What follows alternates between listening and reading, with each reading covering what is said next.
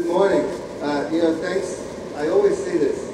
It's really an amazing thing that whatever 150 people show up after some very long nights, parties, lots of competing breakfast buffets up and down College Avenue. So it's always nice to see that there are people around this fair who are ready for a serious conversation about serious things. Not to say that what's happening back there isn't serious. Very serious this year, particularly. But I want to thank you all for coming. I want to thank Absolute for being a presenting partner of this talk series. And especially I want to thank our speakers, 75% of whom are with me on the stage. Please give them a round of applause in advance. Thank you. And I think maybe today the whole structure of the panel is a kind of performance piece. Expressing the idea of museums going global. So you have the big Western museums represented, and then the fourth person coming from Mexico City will join us. It will be a kind of new encounter between the West and what is called the rest. So the proof of the relevance of our topic is here with us in the room and in Miami. There's an amazing diversity of people, even here today, certainly outside the doors of this convention center. We all know, and we've been really trying to respond to the fact that the art world is becoming extremely global, along with society in general. And this has become a major cause of concern, a major challenge, and a major opportunity for museums. We are all born in different countries. We were all brought up with speaking different languages. I suspect there may be several other nationalities just here this morning.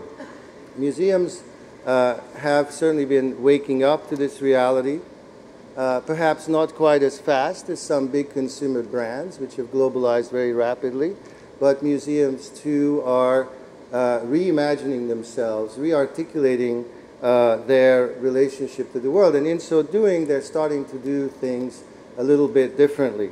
How they're doing things differently and what sort of challenges they're encountering along the way is what we're here to talk about this morning. You all know this, but the reasons for going global are very clear. Culture as we experience it today is not what it was 20, 30, 50 years ago. Our conceptions of art history are changing. Our conceptions of what is relevant, what we need to communicate to audiences is changing. Our idea of the narratives of art history is being decentered. There is perhaps less of a privileged viewpoint in how we tell the story of art. Museums really have to do a lot of figuring out to tell the story of art in a new way. The visitors are changing. In some museums, especially the largest ones, including two of them here, very large share of the visiting in-person audience is now international. In some cases, the majority is now international. And when it comes to the online audience, you're, of course, speaking to an extremely international audience base. Increasingly, donors are coming from outside of the home countries of institutions. That's certainly a fact that museums recognize. And at the same time, and I hope we'll get back to this today, the market behind me in the halls here has globalized at tremendous speed. I would probably venture to say that the market has been quicker to engage the world in some ways than some museums have, and that's an interesting issue in itself. So it falls upon this generation of museum leaders to respond to this context, to come up with new programs, new ideas, new initiatives to engage the world. And I wrote a little piece this morning in the art newspaper in which I proposed that we are now in a kind of new phase of global engagement for museums. It's a phase that comes on the heels of a lot of satellites and sort of an earlier phase of outreach, but it's a new phase where museums are increasingly thinking in a more collaborative, in a more listening kind of mode to the rest of the world. And sitting here with me today are three people who have been developing programs which are more sensitive, more collaborative, more willing to allow in different voices into the collections, into the expertise around the collections, and they're all feeling their way. Not that this is easy. As a matter of fact, this kind of global engagement is the hardest of all to do. It requires museums to actually change the way that they behave. There's a lot of learning to do, and there's a lot of unlearning to do.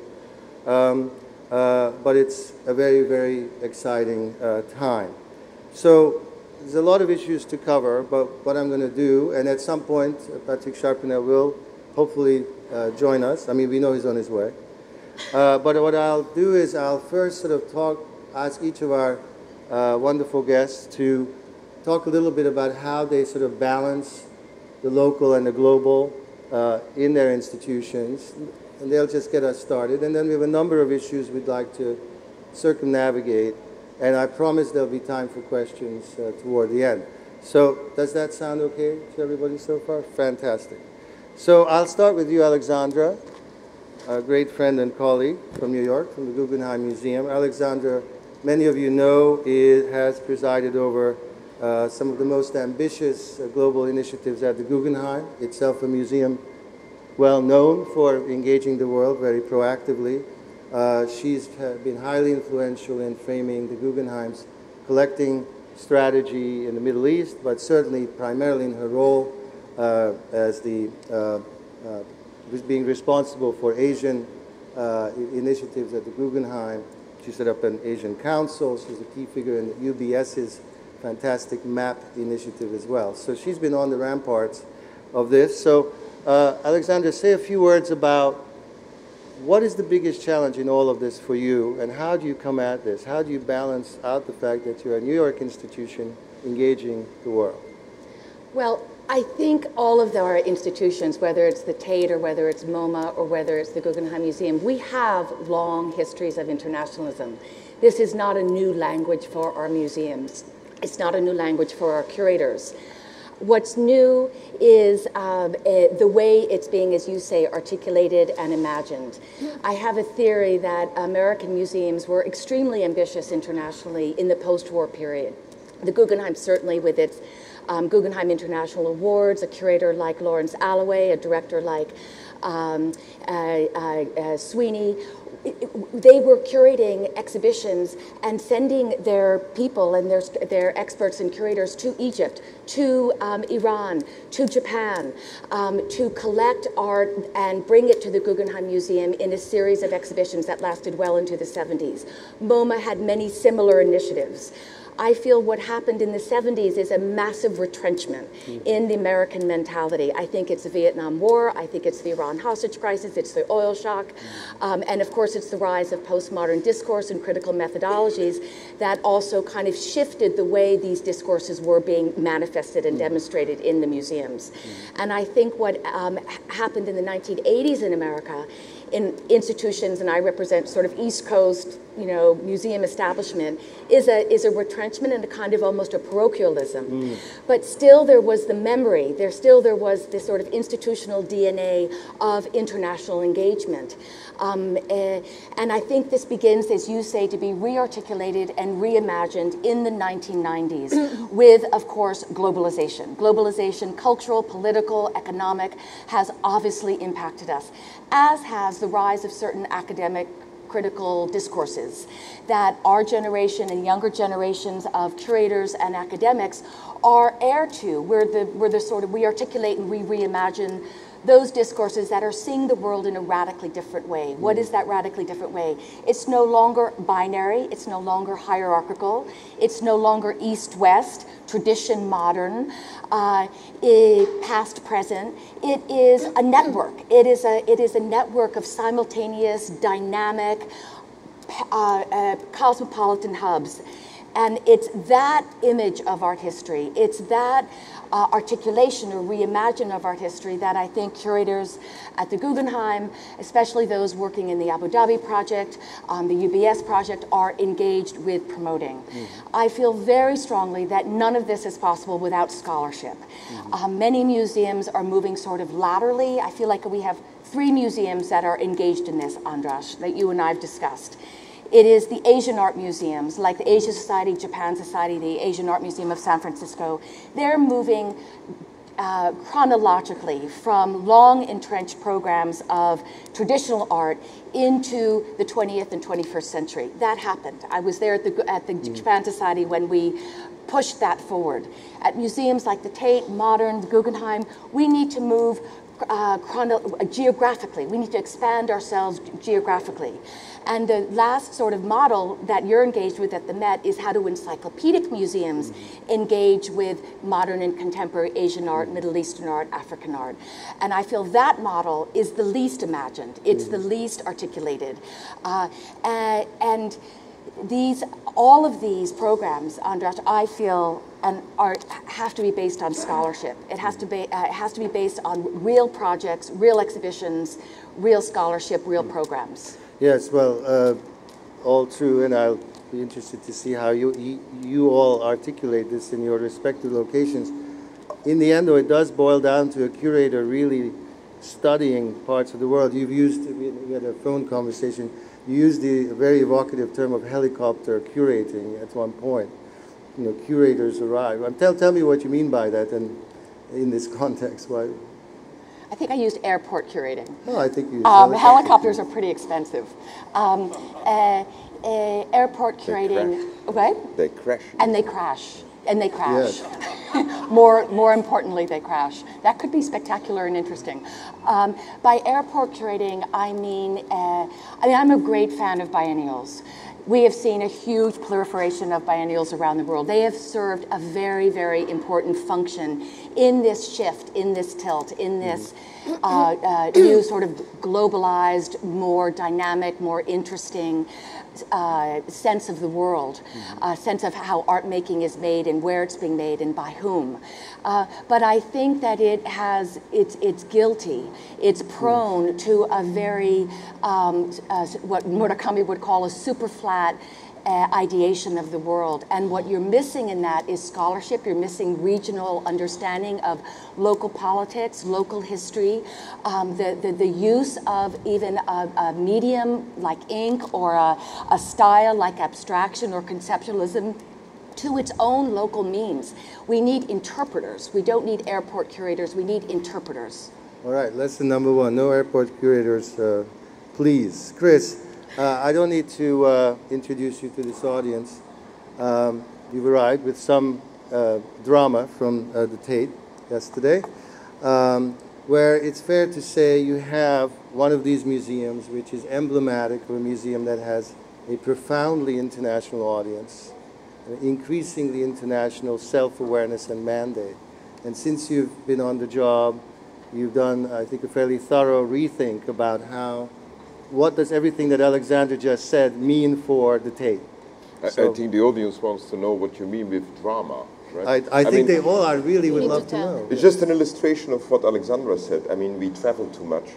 And since very friendly custom officers and police officers in Miami found out that I'm traveling regularly to Saudi, to the border with Yemen, Afghanistan and the Congo, they decided to keep my passport. And I could not explain what it means, globalism, I mean, in art. So anyway, did you invite them to this seminar? So that's the drama, okay? It's not more than that. I mean, everybody has to learn and we have to unlearn, so that's a good illustration of that. But what can I add to Alexandra? Maybe I should add the following. That is that instead of global integration, we have to be very careful. I think it's much better to speak about global differentiation. Yes. Because it's the interconnectedness of the world, the so-called global art, is an absolute illusion. We are not interconnected. We are completely different. What's happening in Saudi is very different from what's happening in, let's say, the Emirati. And what's happening in Kuwait City is again very different from what's happening in Riyadh or what's happening in Jeddah. And I can go on and on and on. And visual arts is ideal to speak about differentiation because visual arts today operates like a huge container. And everybody wants to participate. The fashion world, the economical world, the theoretical world, everybody's kind of welcome in that container. And of course, the fact that there is a kind of economical surplus, that we all can make a little bit of money with a kind of completely deregulated models, because in the visual arts world there are no regulations. We can be a curator, we can be a dealer, we can be a consultant. Visual arts is ideal to benefit from a kind of new economical model, and that makes it incredibly attractive for so many different centers in the world. That's number one. Differentiation not only in terms of this economics, in terms of the organization, but also, of course, differentiation in terms of what's going on in the world. When we speak about modernities, like the Centre Pompidou right now does in the new displays, we have to speak about many different kinds of modernities. And I think what we have to really learn is to listen to all these people, that they have different art histories. There is not such a thing as a global art history. There are many different art histories. And what we always forget, Alexandra, and that's the reason why I'm so glad that you pointed out the 50s, 60s, and 70s, that we think that suddenly we have come up with the global art history of James Elkins. But there are many different art histories which have been written already since the 20s, 30s, 40s, and 50s. Suddenly, we start to discover what happened in the 50s, 60s, and 70s, but what's now necessary is to go even back further and think about what happened in the 20s, 30s, and 40s. So no global integration. Are you all following? It's getting really complicated. No global art history, but many different modernities, many different histories. I just want to stress this whole idea of differentiation. And it makes it very, very difficult for museums, because then it's not enough to make exhibitions with artworks coming from all over the world. Then it's not enough to have acquisitions, and even acquisitions committees collecting artworks from all over the world. We have to change something at the very basis, which is what I would like to call, with the words of Habermas, a cosmopolitan, or the words of Ulrich Beck, a cosmopolitan methodology. And we didn't, and we don't have that methodology yet. What we try to do at Tate, besides making these different exhibitions and different forms of displays and different forms of acquisitions, is really try to create a new form of research where we collaborate. Because what we have to do is to unlearn our Western perspective on these modernities. To give you one example, we speak about modernity as a fallout, as a surplus of the Industrial Revolution. We cannot speak about the Industrial Revolution in China and in Africa. We should speak about the so-called Industrious Revolution. What that would mean is that besides visual arts, we have to take much more serious things like arts and crafts. We have to take much more serious the development of ethnological museums, because we think that we invented something, but if you go to ethnological museums, if you go to specialists of art and crafts, we can learn from them. But we have to give up that single idea of visual art, that single idea from we are so happy, we are one world together. We have also to unlearn our world of the history of art and visual art. So there is a lot of work to do. And we'll get through it all in the next 35 minutes. We'll and just to add to that is we have also to think about new forms of interventions. The museum as we know it, the Visual Arts Institute as we know it, is not apt to receive, to capture, to work with these new ideas and with this new spirit. So we have to talk about new forms of interventions. And I'm so sorry, when I was interviewed for the job of Tate Modern, they asked me, do you want to franchise Tate Modern? And I believe I gave the only good answer, and that's why they hired me. I said, no way, José. I'm not going to franchise Tate Modern. We have to connect differently. We have to establish different networks. We are not going to build something in the desert in Abu Dhabi. Come on. Well, remind me to defend that. András, give me a little platform later. I think it's time. Because actually the Abu Dhabi project has turned out to be a fantastic platform for this experimental new art history, or I should say art histories. You mentioned a new story of art. What we're looking at is multiple stories of art. Well, I want to get right back. And it's actually a fascinating project. And good answer. Right after we get Chus into this, I want to talk about... And it's changing us. It's the periphery changing the center. Even better answer. So as you can see, the plot is thickening. So we have on the one hand this big world with which we're engaging. On the other hand, it's a kind of world of differences, as per Chris. On the other hand, one size doesn't fit all, and as Alexandra has described, for each type of institution, we're talking about a very different trajectory, whether you're a Guggenheim or an encyclopedic museum or an Asia Society.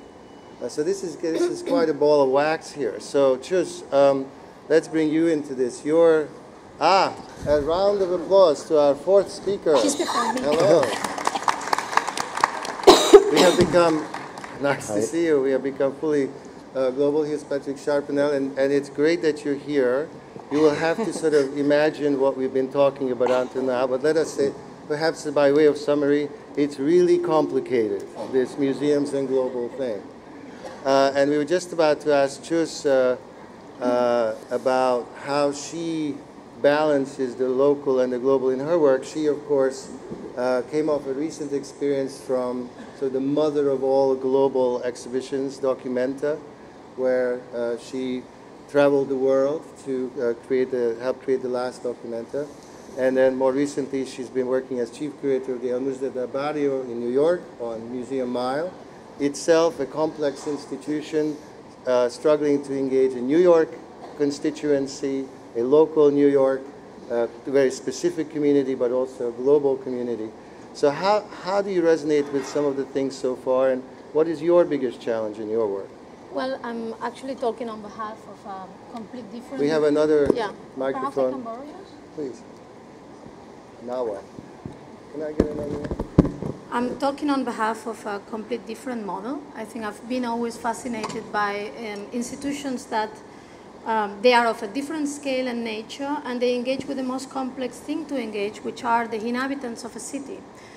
Those that are not in transit or trafficking an art institution, but they are living next to it, and they are the so-called community of that art institution. I'm working now at the Museo del Barrio, and my reason for accepting the job in New York has to do with my first job, actually, which was in a space called Sala Recalde in Bilbao, when the Guggenheim was kind of landing in the city of Bilbao.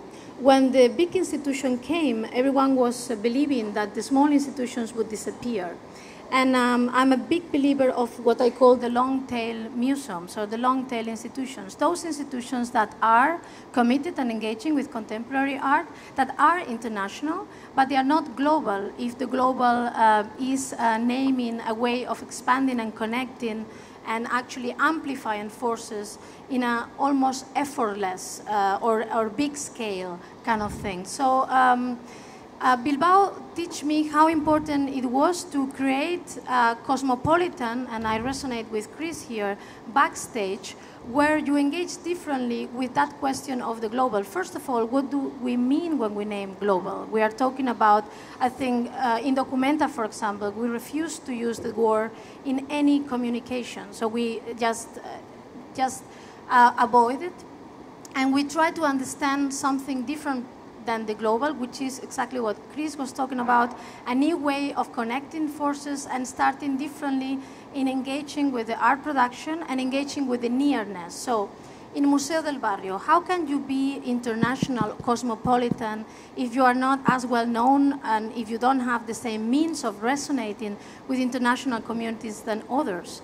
By getting closer to yourself. I think there is a kind of very long-term and very scholar job to do, which is to just, try to put together the pieces and go to the origin of institutions, try to understand how exactly can they engage with their own closer community, and by getting very, very, very close, you just open up to a new form of internationalism that is just by amplification. And it works by creating networks which are very particular, and again, reconnecting the texture not in an expansive way, but by locating and identifying alliances as small as you are, and multiplying these alliances all through territories. Mm-hmm. One of the experiments we did in Documenta is to go to a place where the global or the contemporary makes no sense. Like when I was working with Caroline Christoph Bakargiev, she just sent me to Kabul. So after 2 or 3 months in working for Documenta, which is happening in the city of Kassel in Germany every 5 years since 1955, we decided that it's a nice thing to investigate that business of the global. It's a nice thing to investigate also that business of the contemporary. I think we call art contemporary, and that's actually not a given, that all of the art produced today is contemporary art. So there is lots of art produced today that would not follow under the category contemporary. For example, if you go to Kabul, there is lots of people producing art today, and they are very engaged artist community. They are amazing, fine arts university, but the references are much more based in ancient knowledge. They are based in a modernity that never took the same form as we are talking about. We cannot name the same aesthetics, we cannot name the same historical references, but they are producing art, undeniable that they are. So unless that you don't recognize it in the same visual category as when you visit some of these global collections. So they don't have the same shape. But they are art. Yeah.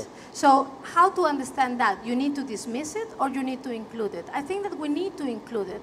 And I think that institutions like Museo del Barrio or these kind of proliferating small-scale institutions do help us to create a very necessary backstage for those other big, large-scale institutions to understand exactly how to engage in understanding things that we don't understand yet, that they don't look yet international, but they are relevant. Well, actually, that's a perfect segue to you, Patrick. I mean, everything that Chus just says, I'll go on, so hold on to that one. Everything that she just says must have been in your head in the last few months. For those of you who don't know, Patrick Charpenel has just come off, last week, opening the Jumex collection. Almost 3 weeks ago. 3 weeks. It feels just like last week.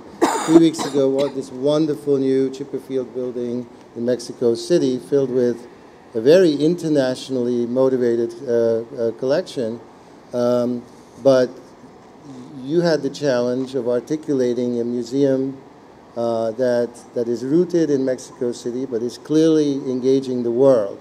So how do you balance that? Yes, I don't know if it's the volume.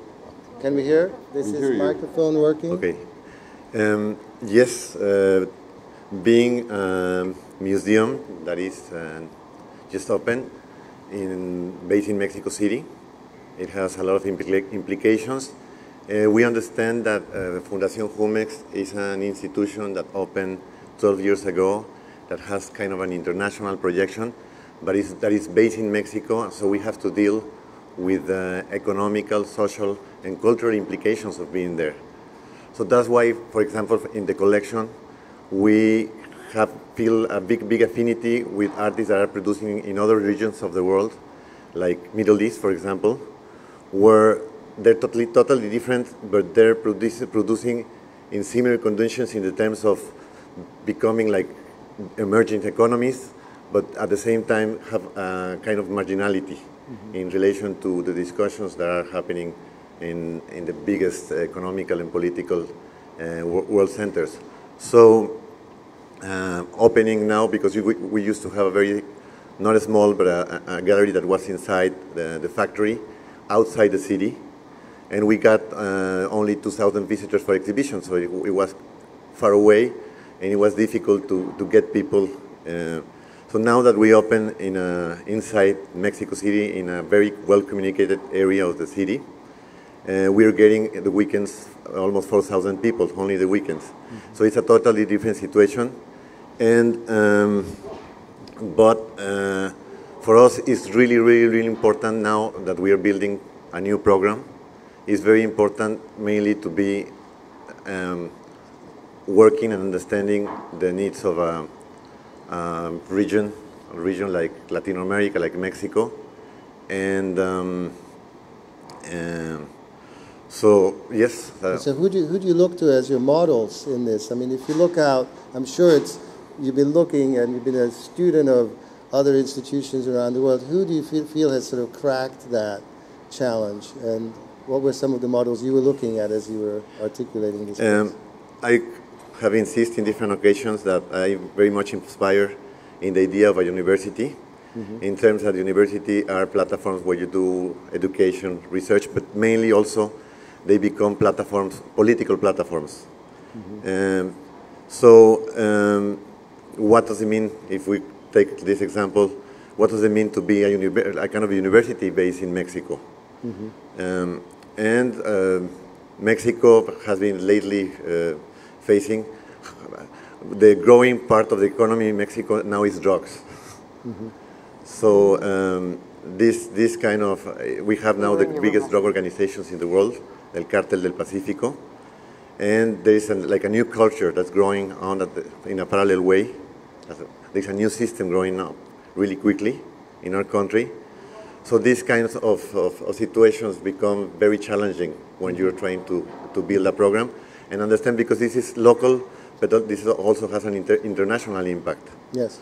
So this is the kind of that's why a lot of artists, interesting artists in Mexico, like Teresa Margolles, is dealing, or Francis Alice, or many others, Abraham Cruz Villegas, are dealing very intelligently with this kind of things.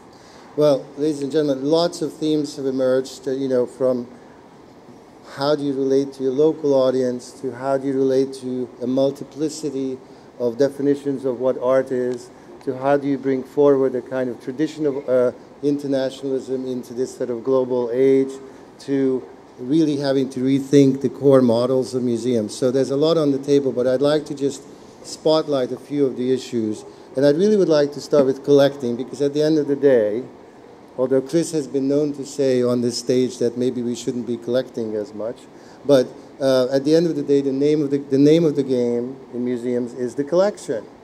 And I'd like to come back to the little exchange you just had, particularly with reference to Abu Dhabi, but also now with your Asian program at the Guggenheim. How are you approaching the cardinal issue of collections differently today than before?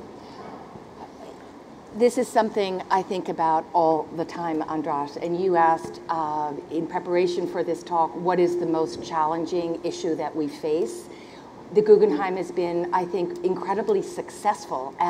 And certainly they've given me and our team a lot of real estate in terms of presenting exhibitions. We've had 12 exhibitions with catalog over Deutsche Guggenheim in New York, Bilbao, over the last 6 years. That's a lot of programming of, I think, very exciting shows that have had a real impact on the field, the academic and curatorial practice of how to integrate, how to contextualize, how to differentiate, how to curate difference within the context, the given Guggenheim context of being a Eurocentric international museum of modern and contemporary art.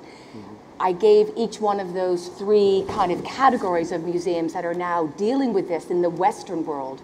But I think it's not just each category. Each museum, each institution has its own DNA, has its own location, has its own history, has its own whims and strengths and weaknesses. Some, like MoMA, again, are encyclopedic. Some, like the Guggenheim, have a relatively small and narrow collection that is built around abstraction and conceptualism and art of the now.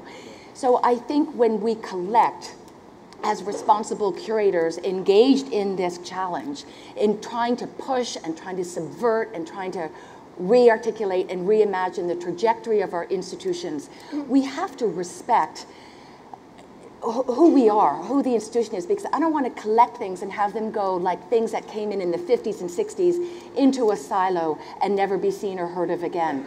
I want to ensure that the objects and the artists and the stories that we're bringing in remain part of an active platform, So, as but how do Patrick you said. actually do that? You do that by engaging experts. Let me take the UBS model.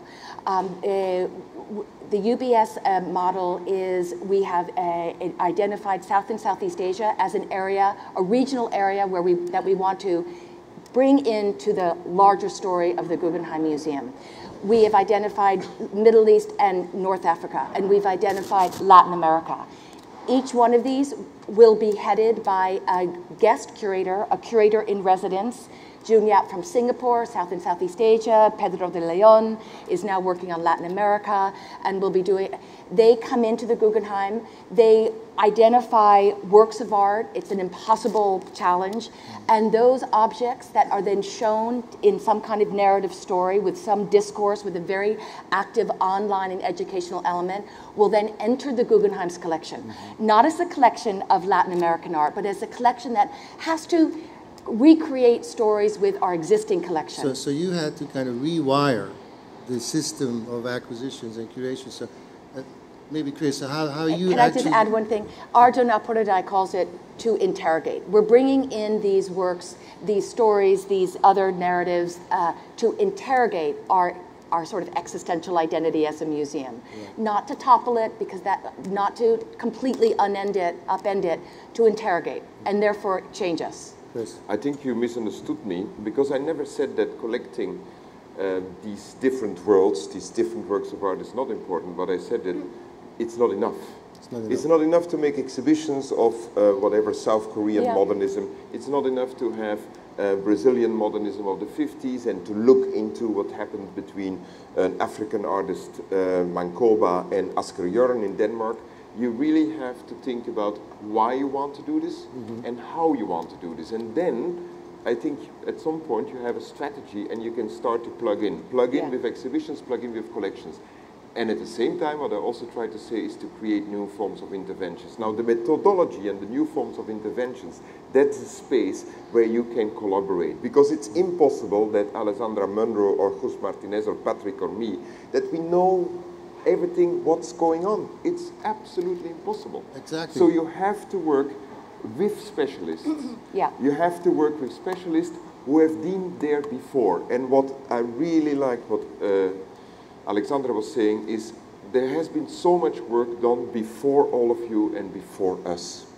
We simply seem to forget that. I mean, if you want to read about new internationalism, there are 4 books by Cobina Mercer, published in 1994, 1998, between 1994 and 1998, which is an absolute Bible. So we don't invent the wheel, and there is stuff done before that in the 70s and the 60s.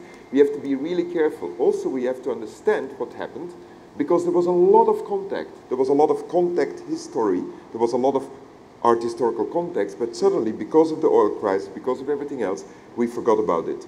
The universal festivals, the art festivals of Alger, of Dakar, they have been existing. There is still some kind of residue. We just have to waken it up. Right, so I want to just ask you guys as well, what are museums doing differently today? I mean, I'm super practical. I think we all understand the why, but it's the how that's so interesting. I can come back to that too. But you're talking in terms of collection? Collections, you know. Well, our case is different and I think very complementary to what the other speakers are saying. It's a very, like Museo del Barrio is the only museum I know in the world that has been founded by an artist, Rafael Montañez Ortiz, and actually he declared El Museo an artwork of himself. So this collection that has over 7,000 objects is the collection inside an artwork of an artist. That by understanding the peculiarity of the origin of a collection, you also understand the logic that this collection may follow. And that's really important. A collection is not a way of standardizing the criteria, but it's a way of sophisticating them and try to find your own script. So every collection needs to have a unique script. Only in that sense, you are really enhancing the world view, because actually when you name globalism, you are naming the possibility of having a global view, a view of an understanding of the world. So the case of Museo del Barrio is particularly sophisticated and beautiful. I think it's a collection that is not having any historiographical criteria. It's a collection that is built by an accumulation, and we can also say by a particular accumulation of emotions and works. These emotions are related to a community, the Caribbean, and also the diaspora of the Caribbean in the United States, and now expanding to Latin America. So what is this collection telling us? This collection is telling us that we need to look close at many art practices, like for example the amazing work of Rafael Montañez Ortiz, and locating Rafael Montañez Ortiz somewhere else. Who could be Rafael Montañez somewhere else? Then you can look at John Downey, for example, in Chile, New York. You can also try to connect Pedro Pietri, which is like an amazing part of our collection, which was a concrete poet, an amazing literary person living in New York, and see if Federico Manuel Peralta Ramos, for example, in Argentina, was doing something similar. So the collection is teaching us to do a different scholar research on practices that sometimes get completely completely overseen, thanks God, by the market, and also by other institutions. So we are actually writing our history. So it's another example of the one size doesn't fit all. I just want to move on to another aspect of this. As Claudio mentioned, we're at the Metropolitan Museum. We're organizing a colloquium of museum directors from around the world. And it's been a really fascinating process talking to some of the directors really from all over the world who are going to be coming. We gave them a sort of a questionnaire of what are the things that are greatest concerns to them. Perhaps not surprisingly, one of the big issues, how do you actually attract a larger public to a museum? The other is, how do you attract funders to a museum? So I want to feed that question back to you guys. As you diversify your approach to museum programming and collections, how do you, are you having an easy time having the public come along for the ride? And are you having an easy time having funders come along for the ride? Or yeah, I mean, you have to make sure when you speak about differentiation and diversification that you also expect and accept and respect that there are many different kinds of public. When we did Salou Araouda Choucair, the Lebanese sculptress of 90 years old, the public for her work was completely different than the public for Mesha Kaba. We bought the Museum of African Contemporary Art of Mesha Kaba, which is a huge piece, which is about 9 rooms, and that public was completely different from the public for Salou Araouda Choucair. As there is no global art, there is not a public which is interested in this kind of fake universalism. And I think that's, you have to tell it with respect for the public. When you put on Shakespeare by an Indian director in London, then you have amazing crowds of Indian people because they read in this Indian translation of Hamlet something completely different than the other crowds. That makes it incredibly interesting. So you have to respect diversification in the audience, and also in terms of the funding. London is a typical city where there are so many, I'm not calling it people from the diaspora, I don't even call them financial refugees. I mean, people who evade taxes, I would call them Afropolitans, for instance. This is a new generation of people, young people. They are absolutely well educated, they are well off, and they travel back and forth, and that's very interesting today. They live in Lagos, but they also go to Paris, they also go to London. They do different kinds of things in these different kinds of cities, and the same is true for people from Mali for different reasons. And these Afropolitanisms, this Afropolitans is even a different kind of funding and working together. So you have to adapt your models to these very different social geographies. And this whole idea of the benefactor who goes with you to Africa on the Congo River and discovers all kinds of contemporary art like we used to do with Jean-Hubert Martin, with Magicien de la Terre, I think that's over. I'm not saying it was a big mistake, but our process in dealing with these issues was delayed by Magicien de la Terre for at least 10 years because we looked for the complete wrong stuff. It was fun, everybody was happy, there was a lot of bonanza and shamanistic things going on, but we looked for the wrong things, and we have to repair right now. Because so that's another re-articulation with the donors. Are you? Well, obviously you've had great success at the Guggenheim attracting interest in this evolution of the museum. Well, it hasn't come easily. I mean, at the Guggenheim Museum, you have to start with conviction and passion. And as I've said earlier, we have plenty of that in all of our I'm kind of a self-described, subversive. But the Guggenheim knew what they were getting into when they hired me, and it was at a point when we were also beginning to develop the Abu Dhabi project. The Guggenheim had defined itself as a global institution under Tom Kren simply by nature of the Bilbao venue, the Venice venue, and Abu Dhabi underway, and the Berlin venue, which of course is very small, but a very interesting experimental place where we commissioned artists. It became a real site of art production that sometimes get overseen. But I would not have been successful, András, as you know, in my subversion, in demonstrating this conviction of a kind of new model of art history, a new laboratory, a new kind of curatorial laboratory, if I had not been successful in bringing in funders and coming up with specific initiatives. We call them at the Guggenheim initiatives. They are, many of them short-lived, they're 5 years, they're 3 years, they're well-funded, and they bring with it expertise and networks from around the world. I completely agree with Chris that we cannot do this alone. The hubris that any curator, whether they're of color or not, can define a whole continent or a whole 50 years of history is ludicrous. What we need is conversations, what we need is dialogue, what we need is collaboration, and it's not enough to affect our own institutions. I totally measure the success of our exhibitions and of our collection strategy if we're also having conversations and effects in Vietnam, in Bangkok, in China, which we are. So I feel that we've been lucky at the Guggenheim with specific initiatives, the UBS initiative, the Ho Family Foundation initiative, now focused on Chinese art and commission-based projects with select Chinese artists to expand the discourse of contemporary Chinese art. But I think it always has to circle back within the context, the given context of our own institutions. And there are limits to those contexts, and there are frustrations with those contexts. But if we're going to be successful, we have to negotiate the language within that institution and hopefully have impact and spark a lively conversation outside our walls and indeed into the world. And we cannot collect everything. We really have to be very careful and look for transformative pieces. I mean, we rather buy 3 pieces on a year basis than going to shop and buy 25 to 40. I mean, that's Just you wanted to jump in as well. No, I think that we need to move from an economy of audiences to an ecology of audiences. And that's the most challenging thing, at least for me, how to think about an ecology of audiences. It means to combine audiences of a very different origin and of very different interest. So first of all, how to engage differently and better with those which are inhabiting the city, which are completely local and completely international at the same time. And on the other hand, how to combine these differences into producing that ecology that is reunited in the institution. How do you do that? Trust.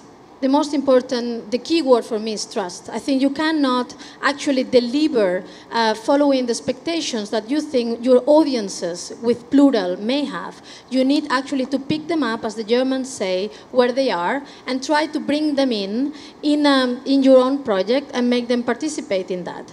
That's a very difficult long term. This is not happening by marketing only. It's actually education, and that's why in the last 10 years everyone is talking about education, but also not education understood as pedagogy or understood as some kind of paternalism that is instructed by the institution, but as a way of creating new tools of relating. So these new forms of relating, new languages, new ways of amplifying also the interest of the audiences inside and resonating with them inside the institution is the big challenge for me. I love this term, ecology of audiences. Patrick, you had a thought? Yes, I was thinking that it's very important how the institution, because I believe that cultural institutions are social institutions, and it's very important to see how you build a program. I was just thinking an example. We are presenting in the old gallery in Ecatepec an exhibition right now of Superflex, and a lot of the works that are activated outside the exhibition space. And just to give you an example, there is a piece that we are trying to bring to mass production. That is a tool that makes energy, electric energy and gas energy, in rural areas where there is not electricity, and well, it works with organic material. But the thing of a project like this, and also obviously we also introducing pirate products in Tepito. Tepito is like a paradise of pirate economy, and it's not because we want to just take pieces that function in the city or in different social contexts, but it's that we really care about experimenting and putting in function different kind of pieces that where as an institution we learn. So with this idea of doing audience ecology, I think at least in Fundación Jumex, we are always thinking, we are doing a very crazy and ambitious project with Gustav Metzger. We will be doing pavilions all around the world. It will take time, but all around the world where we will be dealing with extinction. So for us, thinking the institution this way, where you don't not only would deal with emotion, but also with knowledge, is really important. I'm really happy with what Patrick and Chus are saying, because this new cosmopolitan methodology, what you describe, whereby this local aspect is very important, will also enable us and force us to change our own policies in terms of our, not only our canons, but also in terms of what we are doing with so-called Western art. Because what you're describing is a process where the producers are as important as the recipients and vice versa. What you're describing is that water issues, that issues of energy are as important as making these objects, objects which are for sale, which can be exchanged. So maybe the fact that we are rewriting this so-called cosmopolitan behaviorism in terms of aestheticism, in terms of making things, will change also our views, and we will take other things seriously which we have been leaving out so far. And that makes it truly exciting. So probably we can learn from this in order to change our own museum in our departments, in order to change our organization, because I think the future of the museum is not making new buildings. No. It's not franchising, it's to think about the organization of your institution, and maybe that's something which can create a big help as well. And so that's the reason why I talk about new forms of intervention as a real form of exchange. It's not us to them, but it's really like a kind of, let's do something new together. Ignacio, with that, I'm sorry, I just want, go ahead. Sorry, I just want to return, because I think in this day and age we can't speak about audience without engaging and acknowledging online audiences. The Guggenheim New York has 1 million visitors. We have 5 million online visitors. And many of the initiatives that we're developing, these sort of so-called global art initiatives, I hate the term too, for lack of better terminology, all have very robust funding for online interventions, for workshops in Bangkok, workshops in Ho Chi Minh City, for workshops in Singapore that are broadcast live, blogging sites, all kinds of local critics, artists, activists who are engaging in the conversation online. This is very, very important. I don't think we can, measure an audience these days only in terms of who comes in the door. But to answer your question about the Asian art programming, our shows have been as popular or more than any other contemporary programming. The Tsai show was the best attended show of contemporary art until Terrell. A quick check. Who has a question, just so that I know? Because in a few minutes we'll do a few questions. Okay, not too many. Fine. So, and we'll be wrapping up not too long from now. So ecology is the word of the day. I actually love that. It's a new ecology of audiences. It's a new ecology of art. It's a new internal ecology for the museum of how you go about being a museum. But there's one piece of this ecology that I think needs to be addressed. It's the one that's sitting right behind me. It's the market, which has been highly proactive in engaging other parts of the world. Do you feel the market is leading or following in this process? Do you feel museums are leading or following? How do you relate, how do you define your activities in this sort of, sorry to use the word, global situation in relation to what the market is up to? The market is not leading nor following. It's becoming a parallel world. And I rather speak together with people like Okwi and Weser about, we are facing a big divide. And I'm not saying that we are completely going to divorce from one another, but in terms of this new ecology, I think it's more and more parallel worlds. Do you all feel this way? Or? Well, I think that the 90s was defining everything in terms of antagonism. And it's this dialectics of antagonism did not went very far, I think. So, yeah, parallel world perhaps, but I think that it's part of of a system, and it's one part of it, a very important part of it, and you need to know how to negotiate with that. And nobody is an enemy. You know, I think you can't just not think like that. You need to navigate with all the players, and the market is a player. But I mean, with due respect, Chris, it seems to me that collectors are very actively going out and discovering works, and are as active as curators in not just airport curating, not just airport collecting, but really traveling the world. And many of these same collectors, of course, are on your boards and advisory committees. So, I mean, is it really such a parallel universe? I mean, I don't know of many collectors who are traveling to Lubumbashi. I don't know of many private collectors who are going to Timbuktu. I mean, we do that, but collectors don't do that. I mean, you know, it's let's not be too romantic. I mean, it's like... Patrick, you're with an institution. I agree that the market is part of the system, but the problem is when the market gets too big and the collectors get too powerful and the galleries get too powerful, then they begin defining the program on institutions. Yeah, but there's always ways, I think. You know, we are talking as if you need to say yes, but there is another word, which is no. And I don't know of many collections traveling to Harlem either. So, you know, and that's also, there is many localities and many things that need to be discovered, and they demand something that Chris is talking about. It's called risk, yes. Because some players in the system are becoming really powerful, you need to take risks. It's true, let's face it. I think we also, when we talk about the market, we need to distinguish between fabulous dealers who can be extremely adventurous and even scholarly and have resources to engage sometimes the best advisors to explore their sort of international aspirations, and the auction.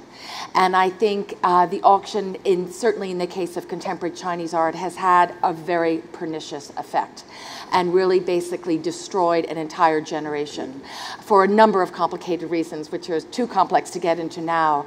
And the Ho Family Foundation initiative at the Guggenheim is designed in part by commissioning artworks to completely side-skirt the market. We are not going out to buy works. We're working directly with the artist studios, in part deliberately to avoid that whole problem. And I'm very glad you brought that up, because actually that was the last particular question I wanted to raise, which is, it's a wonderful thing to go to Timbuktu. It's a wonderful thing to engage the world, but you're also interacting with local cultural ecologies. Not to romanticize this issue, but surely that contact has consequences. What you just described with the auction houses is quite a profound consequence. How do you make this a good balance? Do you find, is there any watch out or cause for concern that as big Western institutions, collectors come into these local contexts, it could have, is there any blowback? Are there any bad feelings? What the auction houses, for instance, present with every respect in the Middle East, the involvement of auction houses in the Jeddah Art Week, for instance, or what the auction houses are doing in India, it's one thing. We are doing it quite differently. And sometimes it works, sometimes it doesn't, but it is completely different. And it's also different because I don't think that it's a healthy thing what auction houses are trying to do in the Middle East. I mean, there is no sense of selection. It's absolutely formed from overpricing, and we don't even suffer from it because we don't need that stuff. We have completely our own access. And I think India is a very good example that suddenly in India, I mean, people are starting to wonder, why do I want to buy all that stuff from India, me being an Indian, at these prices? Yeah. So people are starting to wonder what's happening.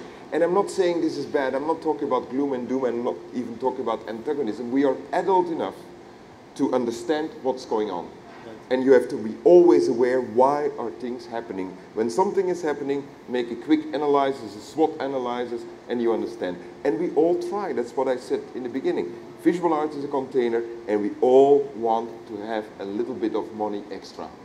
We all want to make a little gain.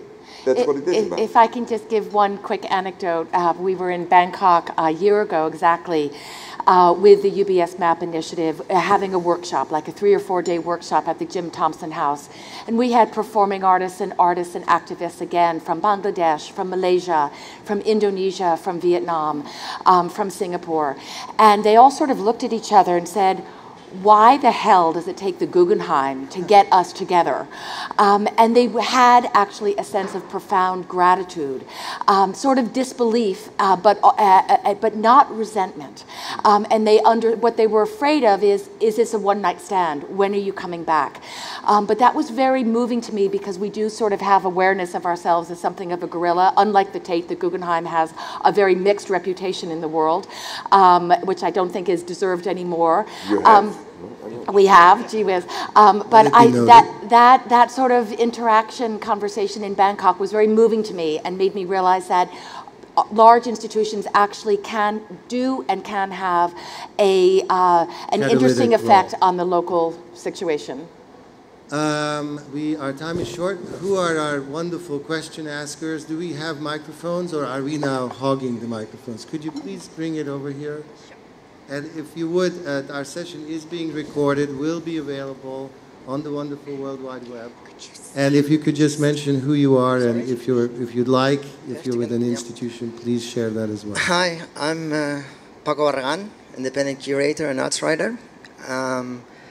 I'm happy to hear about Chris' dramas. What, my drama? Yeah, because... it's not a trauma, it's a drama. Yeah, drama, because I know that I'm not the only one who's sent by U.S. Customs always to the dog room, so it makes me feel happy. Okay, two remarks. One on the Guggenheim. I think it's a very nice story you've been telling, but if we go and look at the Guggenheim Bilbao, it's successful from an economic point of view, but it doesn't engage in any way with local audiences, local narratives. I just saw a couple of months ago 2 shows, the one on the Baroque, Art at War, just 2 prefabricated shows that doesn't engage in any sense. Also the idea of engaging with local audiences, if that means that every 2 years there is a local Basque artist show set up or something like that, I mean, that's not really interesting. So for me, it's funny to hear about airport curating because the Guggenheim, that's what it does in Bilbao. So is there a question? No, a remark. Okay. Because I don't... I'm happy to respond quickly. Yeah. That model is a previous model of the Guggenheim sort of global network. It was the first.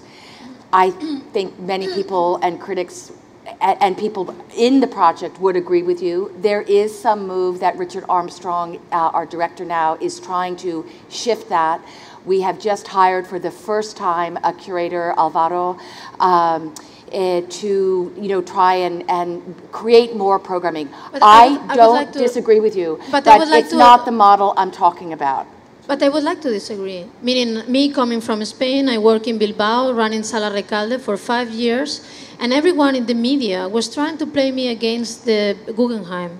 I have nothing against the Guggenheim. I think I was like the mushroom, they were the big tree, and we collaborate. And actually, it's also this local Spanish mentality, I must say, because I come from there, that others need to do the job. I think, yes, they don't engage with the local community, so what? Let others engage with the local community. There's enough institutions. Why should the American institution engage with the locals if they don't want to? The question is, are there other institutions in Bilbao that may do that job? Yes. Do they want them alive? Yes, I vote for them. Museo de Bellas Artes, the second pinacothek of the country called Spain still, is there. And Sala Recalde is still open with 1,500 square meters. I think this is not a small Kunsthalle. Do the Guggenheim, if they want to do it, they are willing to do it, fine. If they don't, there are other options. I mean, this idea of service providing, of this local engagement, plus it was great that they didn't. I'm really thankful that they did not. It was really an amazing, super articulated community that the last thing they needed was the foreigner buying work from one and not the other, picking up cherry trees, whatever you call it in English. So, no way. I want to jump in. What Alexandra is saying is very, very important. We have all trying to invent, since the 80s, new models. Magicien de la Terre, the first stage of the Guggenheim. And you know what? The building of the Guggenheim in Abu Dhabi is so interesting that they can completely forget about doing shows. You can do something completely different. Well, let's not give up on that. Okay. Another question, please. Sorry, I have... No, actually, we do have to move on. I'm so Yeah, sorry. but Please, but they are all going to stay afterwards, Thank and you, you can have a Chus. discussion, but we need to raise another question. There was somebody right here.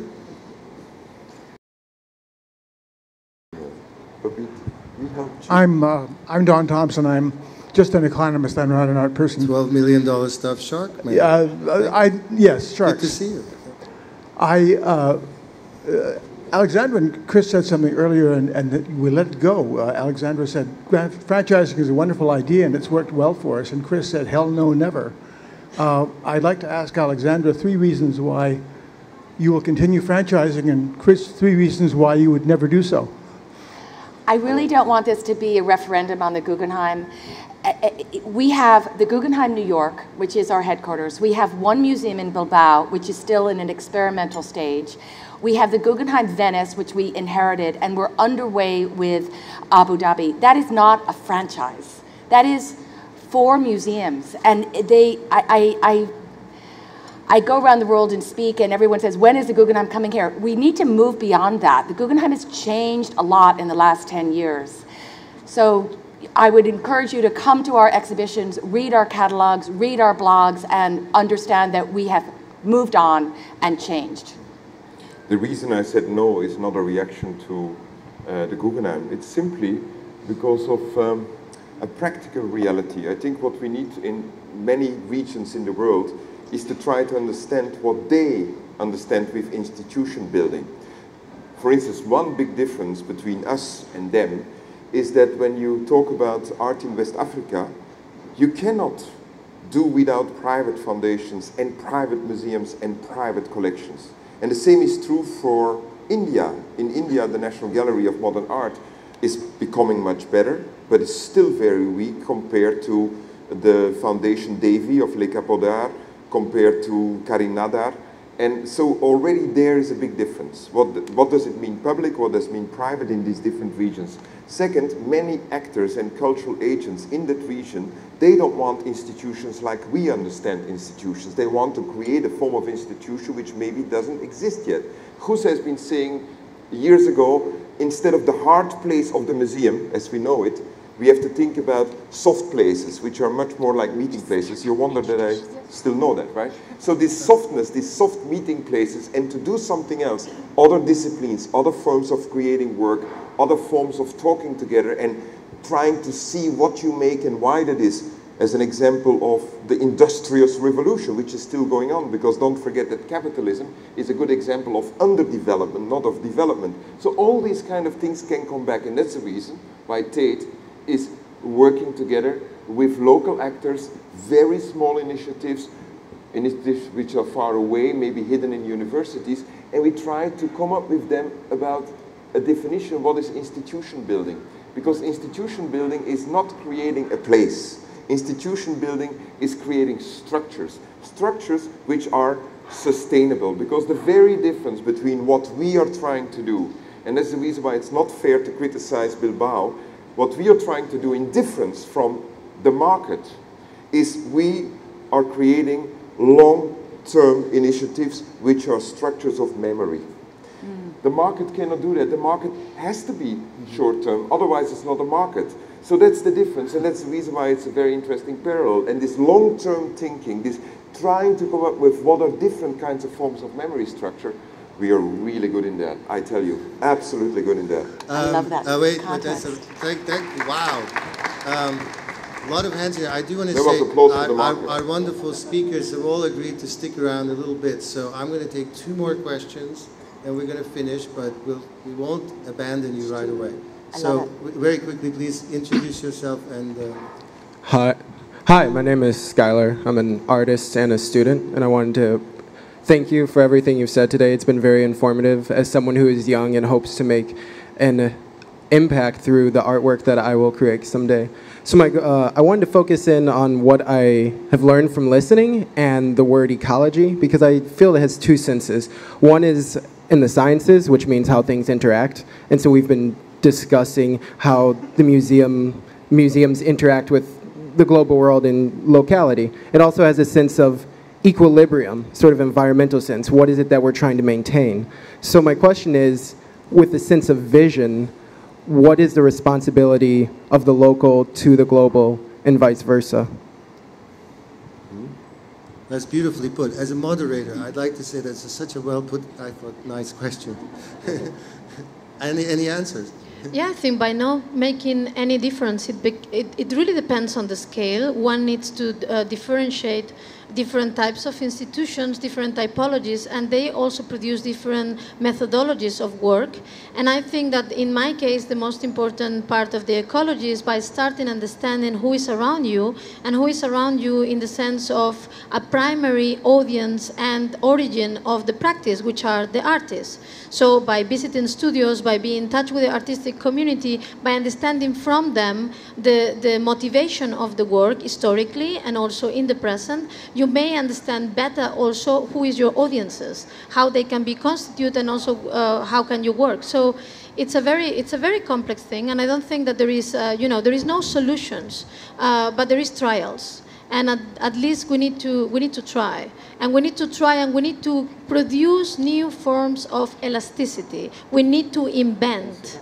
We cannot rely only. Can I say something very positive about the market? Okay. Well, it's about time, Chris. I think because of what we have been saying, suddenly there is a place in the market, and there is a deep interest to discover certain localities. Let me give an example. There is a gallery of Madrid, Osma. And that Gallery of Madrid is presenting work of Ivan Serpa, which are prints from the 60s, which never have been on the market before because there was no market for it. Yeah. Now suddenly, because of what we are trying to do with our deep research in Latin American modernism, suddenly there is a place. And it's so much fun to walk on this art fair and to discover all that stuff. So thank you, market. Huh? Yeah. Thank you, Chris. You know, so flexible and intuitive and fluid and dynamic are we that we're willing to contradict ourselves on the same panel. The custom officer who gave me all that trouble to be positive this week. So. One more question. I'm so sorry. There was a question over there. Hi. Please say who you are. Yeah, my name is Alia Fatou. I work with Lombard Fried. My question is about this segregation that we keep seeing in big institutions like the Guggenheim, or SF MoMA had a show about periphery and center and all of that. So why are we still seeing that as opposed to integrating the art from all over the world together, like seeing art for art as opposed to regional, segregations? And because that also segregates your audience. And cities like New York or London, they're so cosmopolitan. You have the international audience that would come to shows that are integrating art from all over the world. And because, the connection between the artworks coming from these regions is not necessarily relevant. So shows like the UBS show, the continental, whatever, the artworks were only connected through the regional connection, or, that's not very interesting anymore. So your question is, can we connect? Again, it's not just, I think they're not mutually exclusive at all. And as I've said early on, we really believe in scholarship. I want to avoid, again, the airport curating that just sort of assumes that these things can all float together because they have, some sort of formal relationship to each other, or they were all produced by the same generation. That's an interesting approach. I think we need a methodology, a curatorial methodology that can make shows like that really work visually, conceptually, art historically.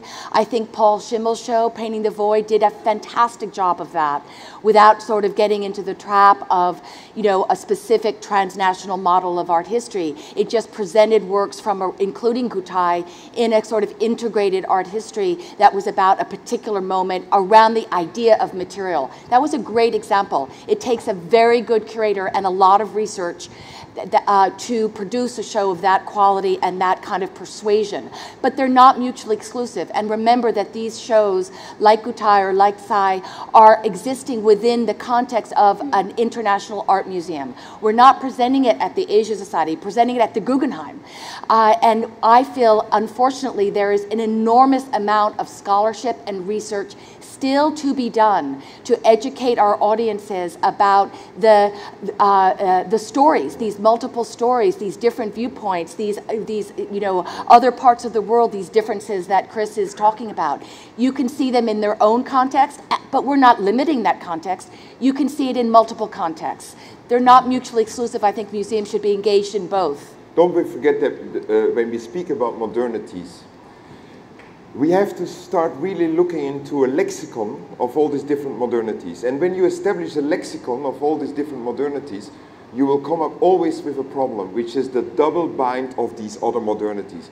A double bind, namely a responsibility towards its own modern development and a responsibility towards the development of the West, of the colonizer. So that double bind creates an incredibly interesting paradox. Now, what you're talking about, periphery and centralism, I think that's another stage which we went through. After Les Magiciens, we talked about centralism and the periphery. We are somewhere else. And what I like to stress right now is that we have to be a little bit more curious. To give you one example, you cannot talk seriously about modernism in India if you don't know about the history of modernist Indian architecture, which was done by Khan, which was done with the Eameses, which was done with Dasharat Patel.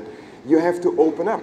You cannot talk about the world as it is today, about that so-called globalism, which is just an expression of a surplus which is secreted out of that interconnectedness. But you have to question yourself why you're interested in visual art, and probably you have to open up to other disciplines. Chus. Theater, cinema, architecture, and design. I cannot agree more, but also we need to take into account that the world is also full of vernacularities, of paradigms that do not follow the modern paradigm. Yeah. And we need to include, I think, to, for example, understand the collection of Museo del Barrio under a modern paradigm would be completely wrong. And it's really interesting that some art is produced under the agency of craft and under the agency of politics and social civil rights movements. Right. And this is something that you can localize not only in the city of New York, but in Asia, in all over. So it's very important to be very flexible in our minds and actually absorb different ways of explaining things that we have been explaining through one paradigm, even if we diversify it, as Chris is saying. Well, I cannot await the exhibition at the Menil collection in Houston, which is going to be curated by Amar Kambar, about civil rights protest movements all over the world. Photography. Wow, this kind of exhibition 20, 30 years ago, we will not even have come up with. Yeah. And the market, of course, is going to follow, because you're all going to buy vintage prints for €100 and a little photo book with this. That's great. You can become hunters again, instead of having all these consultants telling you what to buy. Please, it's a great time. Open up. Speaking of double binds, I have a single bind, which is I have to find a way to end this conversation, and I'll do it the usual way. By the way, we may not have all the solutions, and we may be not entirely consistent in everything we say, but we certainly do not lack passion for our topic. So, I'd like to end, as I always do, on just bringing it down to the bare essence and asking each of you if there's one lesson that this audience should leave here with today before they get submerged into the market whirlpool. What is that? And I'm going to start with Alexandra, and then Chris, and then Patrick, and then Chus. One lesson. I think what I've learned from today, not learned, but sort of reaffirmed, and some of these questions that I'm receiving kind of remind me, this is a process. We are engaged in a process. The UBS material that came in, many of those objects, Simran Gill, Mona Hatoum, Shilpa Gupta, are now residing in another show at the Guggenheim of contemporary recent acquisitions from all over the world. To answer your question, it's not just that one show, but it's how you activate that collection in a series of meanings, not a single meaning, but multiple meanings and into the future. This is all a process. The Bilbao is a process. It's not an additive project that we're engaged in. I don't think any of us want to engage in this sort of global distribution, this global curiosity, we don't want to create a new canon. We want to interrogate the existing one, introduce, as you've kept saying, Chris, intervene by creating new and multiple platforms. It's not a monumental answer. We're just agents in a historical evolution, and museums are serving us, and we're serving museums as a way to communicate what we think is happening now. Chris.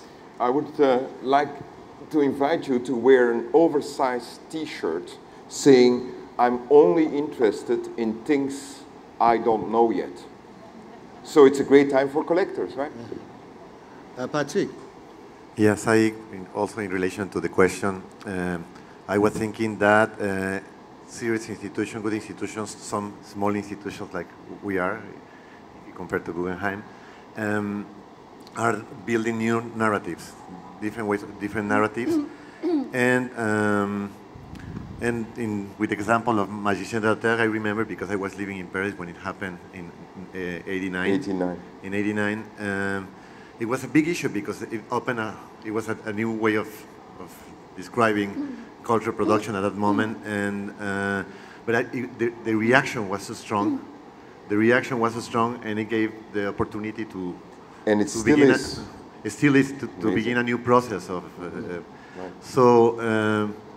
So when we talk about exclusion or these kind of issues, I think I was very excited to see MoMA's show about abstraction because it gave a very different history of how it happened. After Guggenheim's Kandinsky exhibition, MoMA came out with this other exhibition.